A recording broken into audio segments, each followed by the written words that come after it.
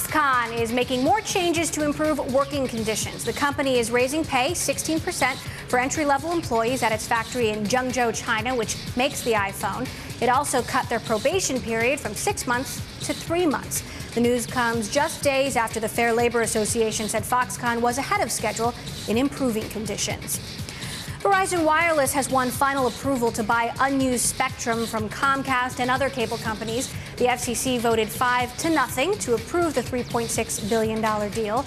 It comes about a week after the deal won antitrust approval from the Justice Department. Verizon wants the airwaves as more customers turn to smartphones. And Kleiner Perkins partner Matt Murphy tells Bloomberg that the firm will invest another $100 million in enterprise startups over the next year and a half. That includes investments in mobile apps for corporate users and technology to remotely manage software and hardware.